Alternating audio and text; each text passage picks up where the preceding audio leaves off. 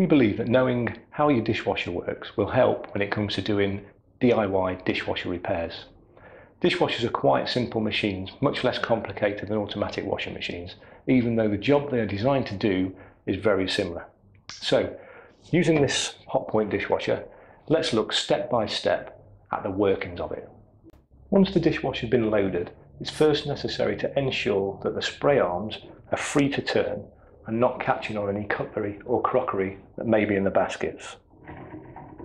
The detergent dispenser is then filled as recommended depending on the type of detergent used. The door of the dishwasher can then be closed.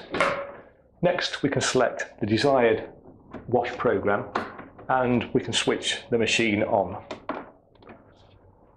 The machine will now start and will normally go into an empty mode to remove any excess dirty water that is lying in the bottom of the machine. Water will then enter the dishwasher via the water inlet valve. With the machine turned round, the water inlet valve will be at the rear and down at the bottom. If we just tip the dishwasher slightly, we can see it's here and it's what the inlet hose is screwed onto. The washing of the cutlery and crockery is by means of two spray arms located underneath each basket, one at the bottom and one at the top. A large induction motor located within the bottom of the machine is what pumps the water to the spray arms simultaneously.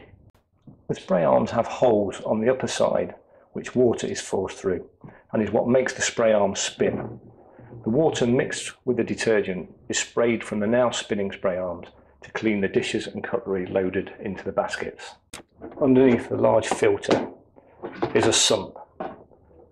This creates a reservoir for the induction motor to continually pump water to the spray arms.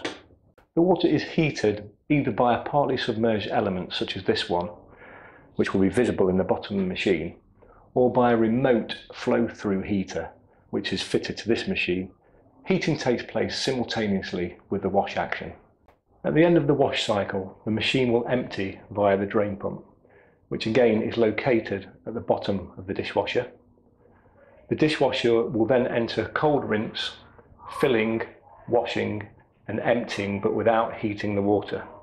It will then finally complete with a hot rinse, filling and washing and emptying, but this time with the water heated. The dishwasher will then empty again and the heat caused by the hot rinse cycle will aid with the drying of the dishes. And that's all there is to it. We have DIY dishwasher repair videos online showing you how to diagnose faults and replace faulty components.